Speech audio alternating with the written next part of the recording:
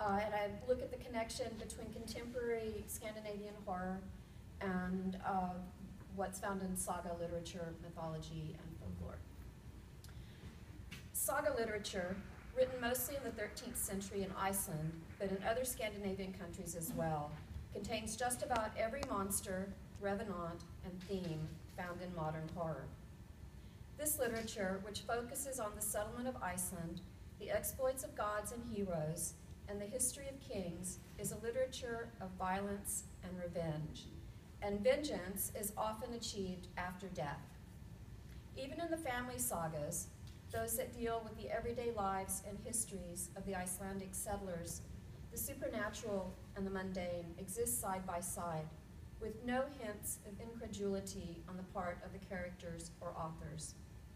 This literature is also unusual in that its mixture of pagan and Christian mythoi is based on accounts within the relatively recent memory of the society. Iceland became Christian in the year 1000. Unlike other conversions, this one was political rather than religious.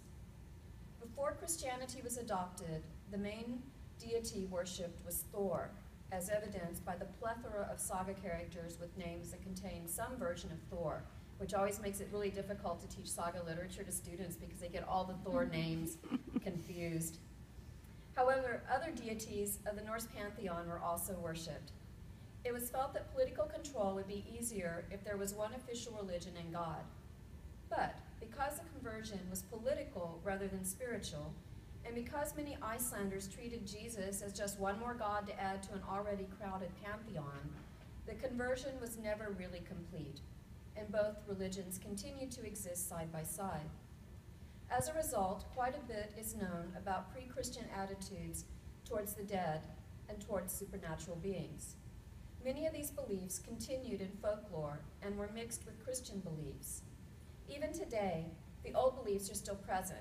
In fact, this year in Iceland, there was a groundbreaking for a new heathen temple that was attended by 300 people, including the mayor of Reykjavik, who wielded a shovel in the ceremony. In a 1998 survey, quote, 54.4% of Icelanders said they believed in the existence of elves. That poll is fairly consistent with other findings and with qualitative field work, according to Vladimir Hafstein, who is a folklore professor at the University of Iceland. This belief in supernatural beings is carried into current fiction, both horror and detective fiction, whereas in the sagas, it is seen as just something that is part of Icelandic life. In this literature, as well as in the literature and films of other nations where Odin and his fellow deities once reigned supreme, the vestiges of the old beliefs and the depiction of the undead may be found, albeit modified by years of outside influences. Unar Jökulsdóttir notes that, quote, at the beginning of my journey, I was somewhat confused by all the different kinds of hidden beings that people told me about, and realized I was looking for the pure huldafolk, of the sort that are described in folk tales and were talked out in my own district. But gradually I got used to the idea that in huldafolk beliefs there are immigrants, new kinds of elves with clairvoyance, which clairvoyants talk about and describe, something that does not exist in the older stories and which demonstrates that this belief is alive. And new beings come into the world of stories as oral story tradition is always a mixture of influences from outside and ancient heritage, end quote. Throughout these contemporary films and works of fiction, we encounter various types of ghosts, walking dead, shapeshifters, Odinic rites and spells, and even Odin himself. By far the most common supernatural being found is the Draugar, or plural Draugar. In her seminal work, The Road to Hell, Hilda Ellis Davidson states that, quote, Draugar is the word used for the animated corpse that comes forth from its grave mound, or shows restlessness on the road to burial, end quote. Jakobson expands this meaning to note that the word is most commonly translated as ghost. In both saga literature and in contemporary literature and film, Draugar can take several forms, from soulless zombies to people who were unpleasant before death and become even nastier afterward, to people who were wrongfully killed and seeking revenge, to the dead who just want to hang out. In Eyrbyggja saga, there's an example of this last type in a group of drowned sailors who come back to their funeral feast and, quote, everyone welcomed them, and thought this a happy omen because in those days it was believed that drowned people had been well received by the sea goddess Ram if they came to their own funeral feast, end quote. Unfortunately, they enjoyed it so much that they continued to come back, hogging the fire and bringing their dead friends with them. The 2009 Norwegian film Dead Snow, directed by Tommy Wirkola, contains the best correspondence to the animate dead in saga literature. Like Shaun of the Dead, this film parodies the cliches of the zombie film genre, while at the same time is an important addition to that genre. In this film, a group of young people decide to spend a skiing holiday in a remote cabin. They plan to meet one of their group, who has inexplicably decided to ski her way through the mountains at the cabin. Of course, she never makes it. A mysterious stranger stops at the cabin, asks for some coffee, and proceeds to tell them about the evil presence in the mountains, a platoon of Nazi soldiers who never left. And there's treasure involved. When the young people find the treasure, thus attracting the zombie Nazi army, the usual carnage ensues. Like the undead in saga literature, these zombies are seeking out and wanting to protect a treasure that they believe is theirs, and their home is located in a mountain. Davidson explains that, quote, the belief in the dead entering the mountain is part of some kind of cult connected with high places, end quote. The young men, who had all served in the military, put up a brave front and fight in the manner of Viking warriors, using a combination of modern weaponry and farm implements that could have come out of the Middle Ages. But it is to no avail. No matter what they do, these zombies, they arise to fight again at the command of the zombie Nazi commander. This battle scene draws heavily on two saga sources. The closest source is Hrolf's Saga Kraka. In this saga, the peerless King Hrolf and his band of warrior heroes, including Bothbar Bjarki, the bear warrior, must fight an army of his sister Skuld and her husband Hjorvard. Skuld is a sorceress who works magic from a witch's scaffold set up in her black tent. She casts a spell on her own men so that they continue to come back from the dead, no matter how debilitating their wounds. Davidson notes that, quote, the full horror of the dead raised on the battlefield that is expressed by Hrolf's warrior, the idea of the spiritless corpse, maimed and wounded, showing nevertheless inextinguishable vigor. End quote. This horror is the same that is experienced by the young men in Dead Snow, and perhaps by those watching the film, when the zombie Nazis that everyone thought had been destroyed pop up from under the snow to fight again. A second source that is less closely aligned, but still important, is the story of two battling zombie armies. This story, told in several sources, tells of Hildur, who was kidnapped by the man she loved and taken away to the Orkney island of Hoy, where her father followed with his army to get her back. She and her lover both tried to get the father to make peace, but he refused.